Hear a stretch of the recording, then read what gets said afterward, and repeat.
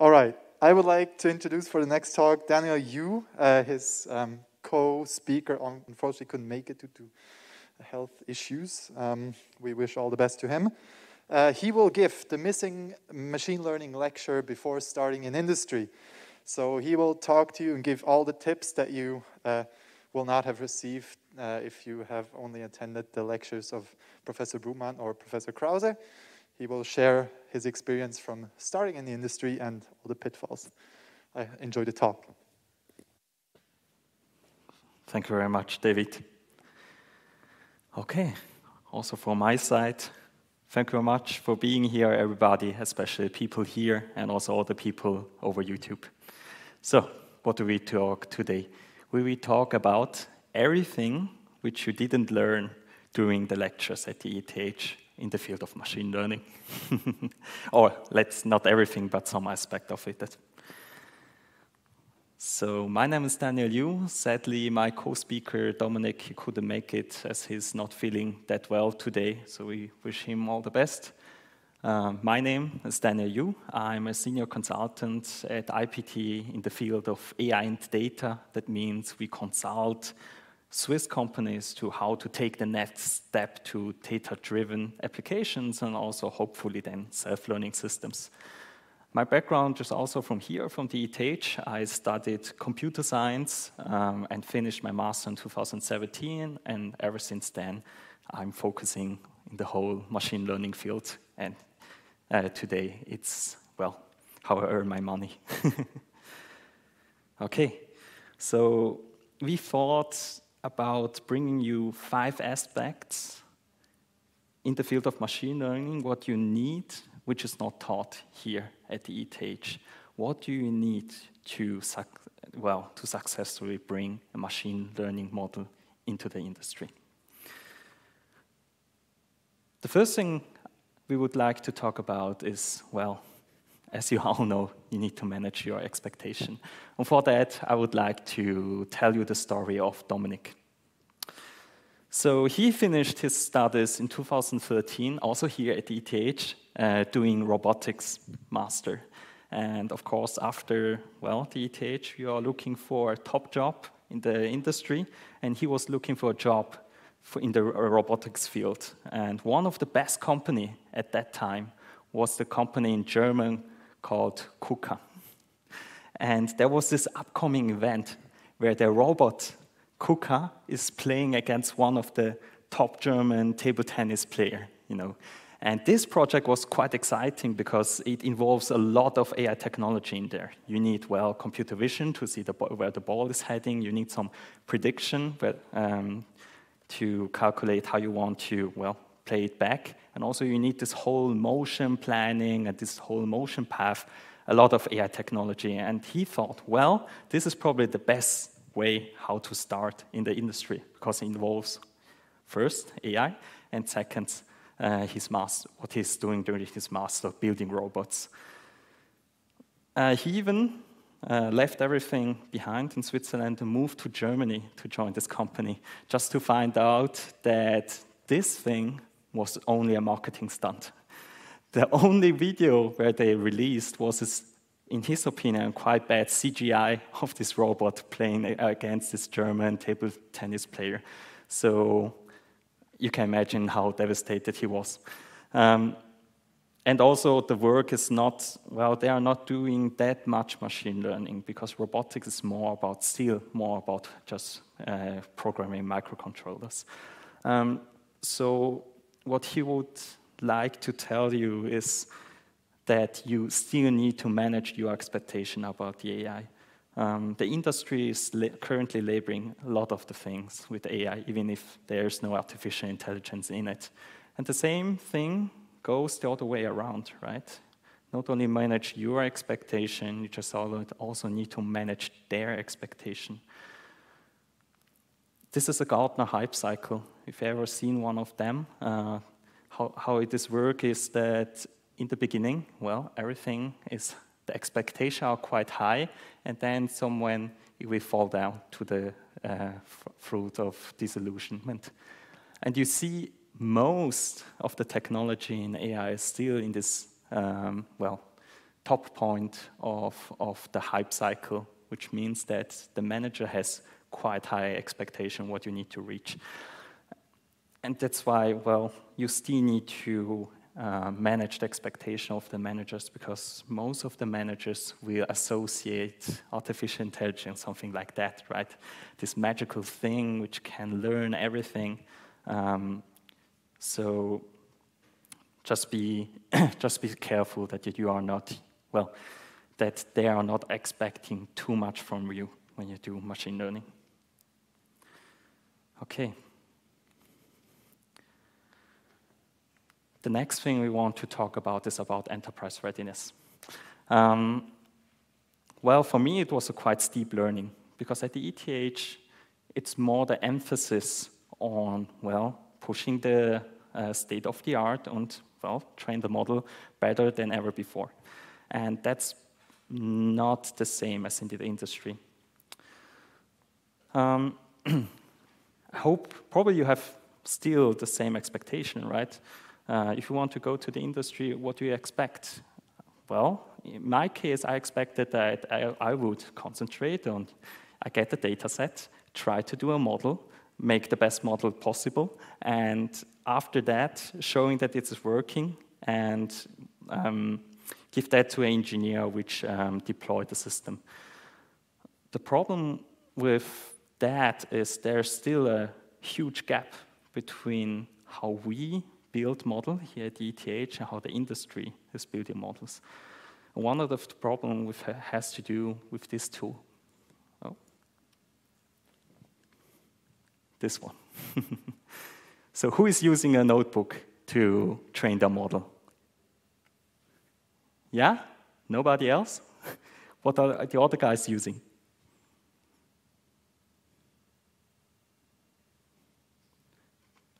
No one? So if you guys are not familiar with that, this is like a data science environment where you can train models. The problem with that is usually the Jupyter Notebook is just running locally on your computer. So whatever you do is working fine on your computer, which is not the same as enterprise-ready code. And to illustrate that how enterprise-ready looks like, I want to show you a small architecture. So just that you see that you need way more systems than just this notebook. Okay, what you have here is a line where you have the online world, which is like the productive system, the operational side. And then you have this offline side, which is more about all the data history, all the, well, here's where you do your data science. What you usually have is something like a streaming service. Usually the incoming data is coming in as a data stream. And what you need for that is some kind of stream engine that you can capture such data and save that in some sort of, for example, a data lake where you can keep a history of all the data which is streamed in. This is called ingestion, and this stream engine is usually writing to a data lake, which is on the offline side, because the data lake is not part of the operational system. And from there, you probably need some sort of pre-processing or some cleaning of the data, because the data is usually quite messy, and you want to get that to, well, a state with high quality. And that's what we usually refer as a training set. That's where usually at the ETH where we start training models. Okay, now you take a notebook, which is your data science workbench, take this data in from the training set and do the same thing what you learned here at the ETH, right? Train a model, hypertune them, show that the model is working very well. From there, but this is something which usually is only running on your computer locally or on some team server. How do you bring that into the production, into the online world? Well, you need some kind of model repository. Because usually today, the data science, it's not done by yourself, it's done by a whole team. And you need some kind of compatibility between the model you did and the model from the other, which means that you need some kind of tool which you can save all this model. This kind of model repository it's not only saving the model itself, it's also saving the data you use, the code you use, or which parameter and what score you get at the end. So from here, you can then build some kind of model deployment pipeline where you can put such model into production on the prediction server. Now there's still a gap between your production server to the stream engine. And there you need to ensure that the pre-processing code which you used is used as well here online. Otherwise, you cannot well feed the data to your model. And from there, you can then make predictions and output the data again. You are still not done. After putting a model into production, you still need to monitor it, right? You have to look for drifts, you have to look for biases, and that's also something which you probably need to set up. You need to look into these predictions, you need to sample the predictions and look into them if there's any problem in the online system. So, this is an example architecture, a toy architecture, to show you that, well, what you learn here with the notebook is just a small part of machine learning. To bring the model into the enterprise world, there you still need a lot of other systems. Okay. The next thing which I want to talk about is, well, why is this so hard, right? It doesn't look that hard building such a system. The hard thing is not only on the technical side, but also, let's say, it has some culture clashes because the data science world and the software engineering or the DevOps world there's a big gap in between. And there are several reasons for that. For example, we are using, well, different languages, we are using different tools, and also the approach is totally different. From a data science perspective, I'm more, well, doing experiments, while the software engineer want more, well, have probably some Scrum ceremony to push the software forward.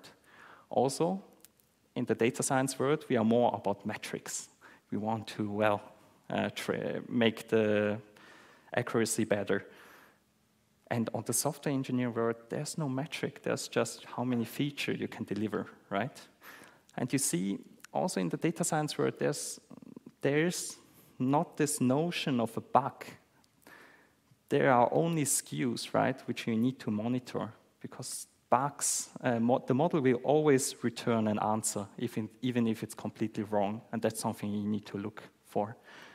You see, these two words are two different words, and now with machine learning or AI, which we want to bring into production, we need to somehow merge these two words, which is not that straightforward.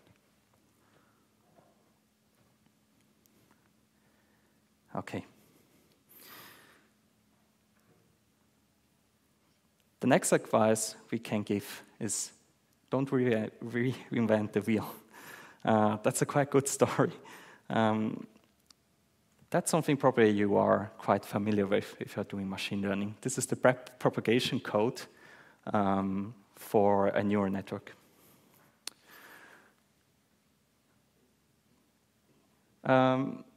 Because in the academia, it's all about, well, new algorithm, how to push the boundary, how to make things better. But in the industry, usually you are not employed to, well, do state-of-the-art stuff. You should more reuse stuff which is already here.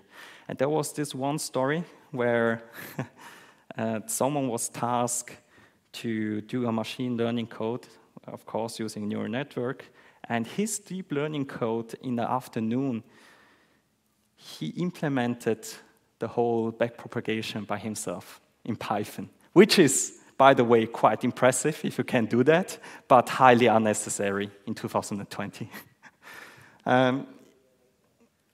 So if you are academia, well, it's fine if you do that, but industry, please Usually, if you have any machine learning problem, you are either not the first and not, for sure not the only one.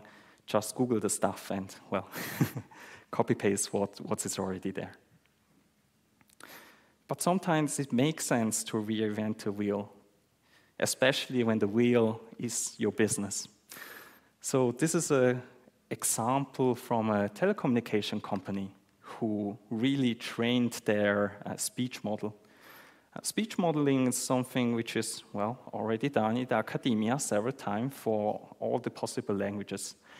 But for this telecommunication company, it was, well, they were building a speech recognition software for Swiss German, which is kind of a hard thing to do because German's already hard to do, and Swiss German even more. But for this example, well, they really trained their own model and they have their own research team doing that. The question is why? Why would they do that? As you know, telecommunication in Switzerland is, well, a dying industry, as you cannot earning that much money with cell phone subscription anymore, so they need to pivot. And they are hoping that when they can learn Swiss German, that they can sell the model or sell the model as a service. So here's a really good example when you should reinvent the wheel, when the wheel is your business. Okay.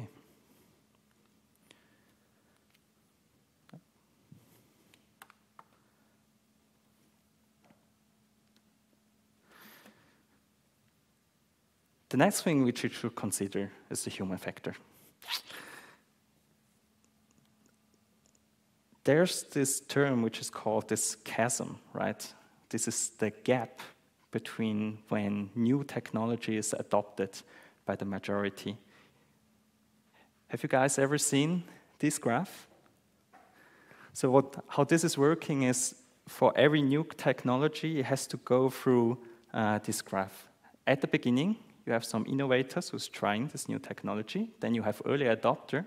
And in between, you have this chasm. It takes a long time before the majority is using this new technology. And for AI or for machine learning, we are still here at the early adopter. And we are sometimes forgetting that we are the early adopter. As at the ETH, we are surrounded by early adopters. But in the industry, well, it just takes time to cross this chasm. And sometimes, well, I really feel like to push the people down this chasm. But, well, that's probably not a good strategy. Especially because, well, the client usually feels overwhelmed when it's about a new technology or complex technology. They are getting confused. And the worst thing you can do in the industry is, well, losing their trust. The problem is that business, well, it's still a game. And you need to play the game right and know the rules. And one of the rules is, well, still about politics. So once you lose their trust, even if you afterwards could build a solution, which is very well, your customer will still not use it because they do not trust you. So the best thing you can do is, well, you still need to cross the chasm, but you have to cross them with them. So have patience, take them to a journey, and, well, show them the amazing world of machine learning. Okay. Then let's take about the bigger picture. I know we are engineers, we are the number guys. Everything we want to do usually is, well, climb the ladder and get the better accuracy, make the model better. So for us, it's usually a quite narrow view. We want to climb this number ladder about the metrics of our model, but usually the ladder, sometimes the ladder is going nowhere. And this usually happens when we do not understand the business. It's a classical problem of over-engineering, and I faced that quite a few times where I was just too focused on the technical side instead of learning about how the business is working. So I still remember once that I introduced a way too much complex model for a quite simple problem, which, yes, increased accuracy by whole 2%, but it was unnecessary, because in the whole picture, the 2% in marketing does nothing. So if you are building models, you really need to know the bigger picture. Otherwise, well, you will improve models, which is later not really used. Okay. So, in summary, we talked now about these 5 points about, well, managing expectation, not only yours, but also theirs. We talked about enterprise readiness, that, well, from the academia to the industry, you still need a lot of things before something is enterprise ready. Don't reinvent the wheel. That's something which you can do here at ETH, but not in the industry. Consider the human factor. New technology still takes time, and know the bigger picture so you understand the business. Okay. So, why are you here? Switzerland still needs you. I mean, AI and the whole machine learning is quite exciting, but what Switzerland really needs is, well, it's a new technology. It's a really complex technology. So they need people who understand that, who have the skill, and of course, they need the people who actually do that. And that's where you play, where you come into the game. Well, you can either join one of the Swiss company and help them, or join our company, IPT. What we are doing, we are a consulting firm which have now, I think, 135 people focusing on this area, and one of the big areas, of course, is AI and data. We have a lot of the ETH people, so if you want to join us, talk to one of our HR representatives down there. Okay.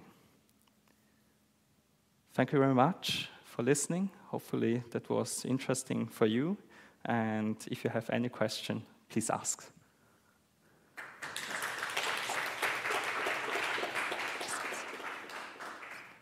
Thank you very much, Daniel. It was very interesting. I, for one, learned a lot. So do we have any questions? Or first, reminder to the people online, ask questions on Slido, link in the description. And room blue, we're in room blue. Room red will be confused by your questions. And also, they're not done yet. So, questions in the room. Let's take the closer one first. Okay. So you talked about this chasm of, yes, like in the adoption, and I'm wondering, you talked about the problem with the software DevOps kind of people, but I think a lot of these like implementation hurdles are probably from management. So like, what is, in your opinion, the single biggest hurdle there towards like getting more machine learning into the industry? I think one of the big problems, well, you have to know that IPT is Switzerland-based, and I think one of the bigger problems here in Switzerland that the business is quite conservative. We are usually not the first mover, and for sure not the early adopters. So probably if it's about new technology, Swiss people are probably here somewhere in the late majority. We wait and see how it's working at other companies before we try it ourselves, and that is not helping that much. The other problem is, well, is probably also from the business side, right? To cross this chasm, you still need to invest a lot of new stuff, especially if you think about this new architecture, right? You need to introduce a lot of stuff before you can even run your first small model. And this usually does not, well, it's not that profitable for the first use case. And for that, you need to, well, think in the long term, which is also usually not done. And also it needs some kind of people in the business who has this vision, you know, how the business will look like in, well, 5 to 10 years. But this vision, it's hard if the people are not understanding what AI is really doing. Does this answer your question? Okay. So you gave us some very good tips for starting in the industry in machine learning in kind of your position. Is it all just experience-based, like the insights you got, or did something here at ETH or what you did outside of your job already help you to get these insights? You mean these insights in this slide? Yes, just this entire presentation. Yeah. Is it all experience-based or? Yeah, this presentation is based on the experiences of Dominic and I, what we encounter in the industry, and usually it's about stuff which still amazes us today that the business is not doing. Any more questions? There's a question from the internet. Sure.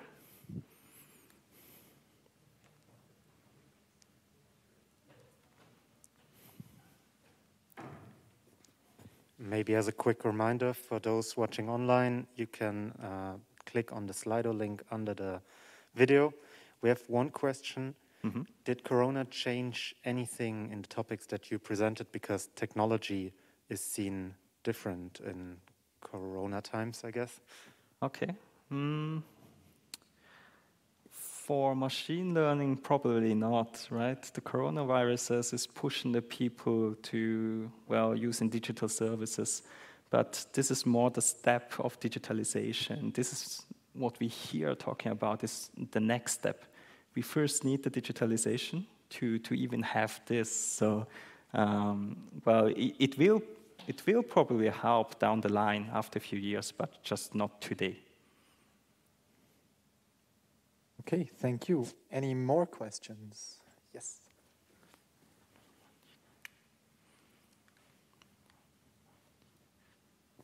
Round two. In your opinion, your experience, so I don't know what industries you work with, but I'm interested in your opinion on where do you think Swiss companies in particular are missing out by being like late in adopting machine learning? So like where do you see the biggest unrealized potential? Good question. I think, well, if you think about machine learning, how this is usually used, usually it's either about the scaling, which is not relevant for Switzerland because we do not have that many people. The market is quite small.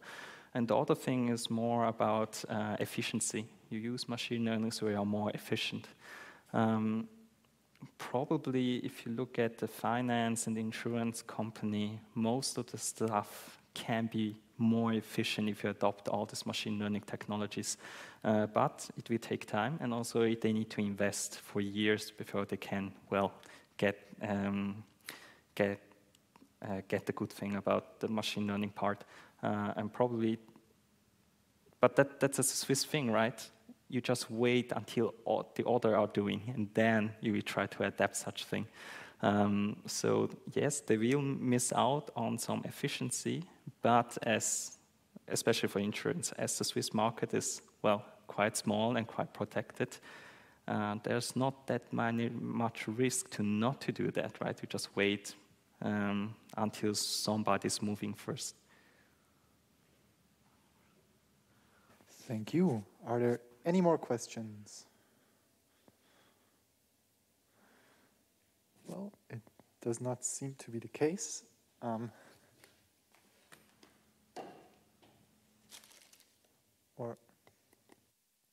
there is a question from the internet. In the time you walked here, even 2 questions by now. Oh. How important is visualization in corporate data science?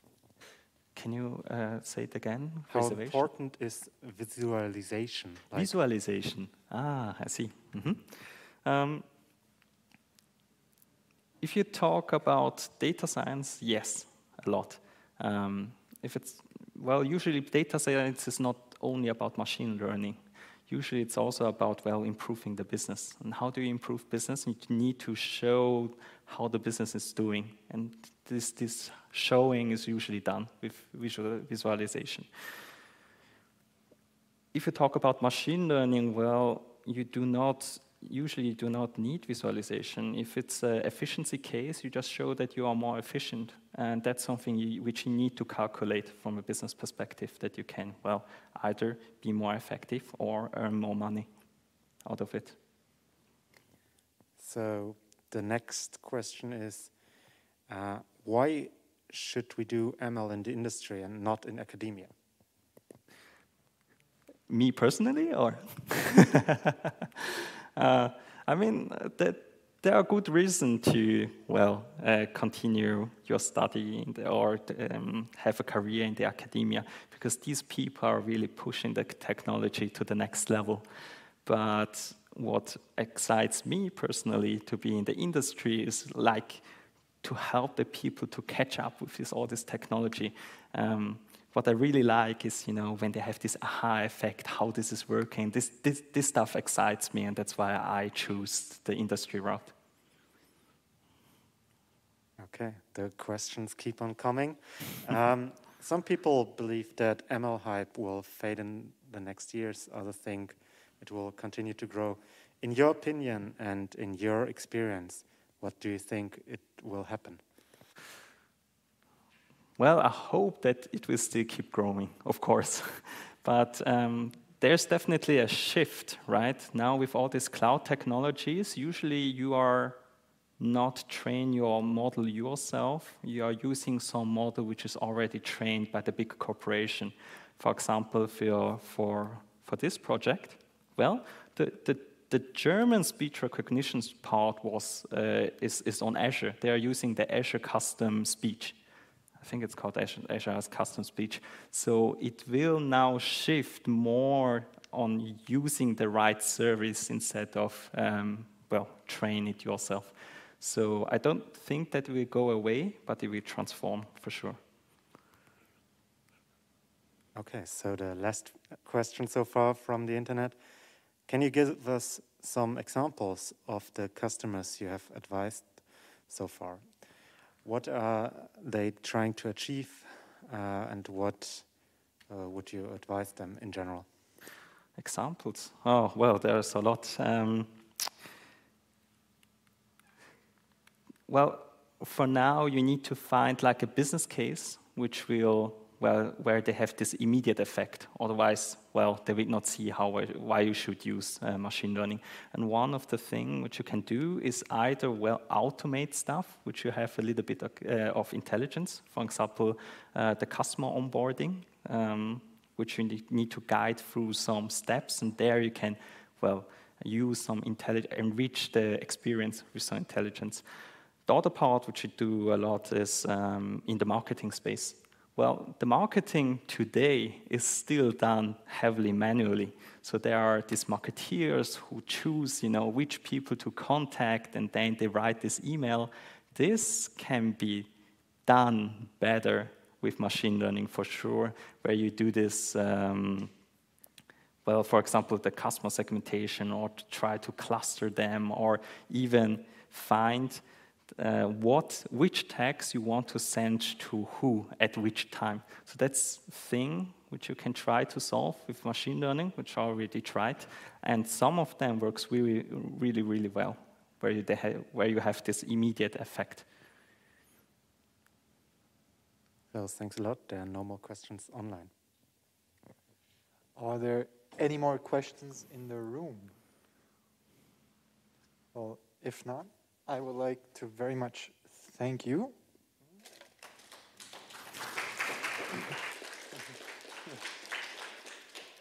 I would like to very much thank you. And hand you our extra special VIScon digital cup with some sweets inside. And also there's one for Dominic, so he hopefully gets better. Yeah, thank you very much for sticking with us even through tough times.